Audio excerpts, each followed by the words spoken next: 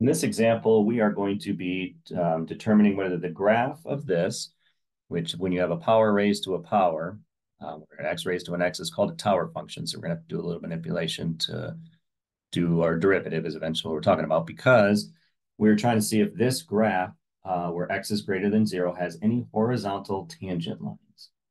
Horizontal tangent lines really means we want to know when we have a slope equal to 0. So to figure out when a slope is equal to 0, we need a slope equation. So that means we're going to need to do the derivative of this and set that derivative, that slope equation, equal to 0 and solve. Okay, so first part of this is we need to do the derivative. Second part of this is set it equal to 0, and let's see if the graph has any zeros. So, or if that equation has any zeros. So very first thing is we're going to look to do the derivative. However, I want to manipulate this. So if I have a tower function, I need to manipulate it. And so if you have something raised to a power, you can rewrite it like this. And I use a b just to kind of see which piece goes where, because if I went x to the x, then I don't know which x is x. And so I have, this can be rewritten as e. My exponent becomes the value in front of the natural log, so which is x. And then it's going to be the natural log of x. Right, so if I didn't put a different letter in there, then I really wouldn't know which one goes to which. So that's what we got. That's what we're going to do the derivative of. So when we do the derivative, we're doing the derivative of an exponential. So it's a derivative of an exponential, especially with an e, is itself times the derivative of the exponential, or a derivative of the exponent. So it's a derivative of this, which is a product rule. It's always going to be a product rule because that's typically going to be an unknown. And so we're going to have the derivative of the first times the second plus the first times the derivative of the second, which is 1 over x. All right, and so let's clean this up a little bit, see what we got.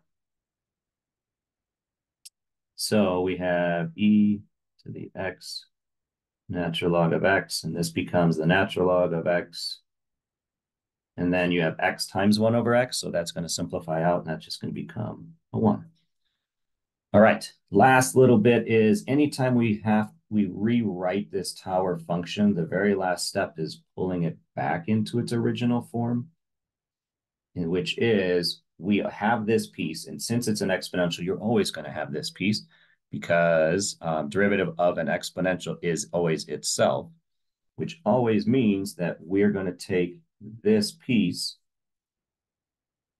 this e to the x natural log of x, it is equivalent to what we started with, right? We took this and manipulated into this. And so now we're going to take that and manipulate it back into that. All right, so there is our slope equation. That is our derivative. So that's the first part. We need that because now we need to set it equal to 0 to figure out when is this thing equal to 0. So we're now going to take, since we have factors naturally, which is perfect, we're going to take each factor, x to the x, and set it equal to 0. And we're going to take the natural log of x plus 1 and set it equal to 0. All right, so this, your x to the x, doesn't actually equal 0. You can't. Part of this is because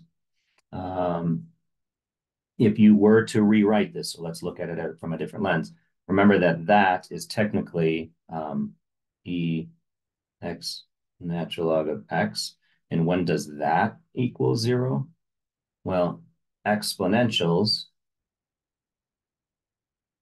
are greater than 0, right? If you think of the graph, it's an exponential that has a horizontal asymptote at 0, but it never gets there. So that value is going to be greater than 0, so it can't equal 0. So that's not going to get you a solution, but this might. So we'll subtract the 1. Natural log of x equals -1. To solve an exponential, or to get rid of a log, we are going to exponentiate, right? And so this just becomes x equals e to the -1, which maybe a little bit better way to write that is bring that negative, move the negative exponent, bring it down, and that's it. So when does this graph, if we were to graph that, have a horizontal tangent line? So if you were to graph this, you would have a horizontal tangent line at 1 over E.